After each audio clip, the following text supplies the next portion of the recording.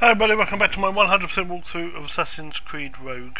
On this video we are going to be getting the 24th and last buried treasure that is in this one is in an uncharted part of River Valley.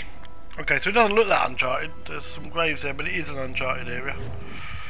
So let's have a look, let's go back out of New York where we finished the last one, over to River Valley. And you want to go down towards Fort Soleil, which is there, Soleil. And the place where you want to get this is here. Now be careful, because when you put this marker here and then you fast travel to Soleil, the marker sometimes moves to the other side of the map. I don't know why that is, but it did.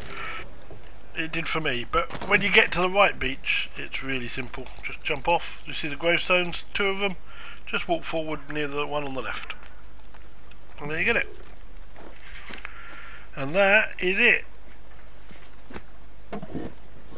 We open it up, and that is the last of the buried treasures. And we can see now that we've already seen this before, but the Templar armour, which is now visible and being shown to us, is over there in one of the shipwrecks. So thank you very much for watching. Don't forget to like and subscribe, and until next time, it's bye for now.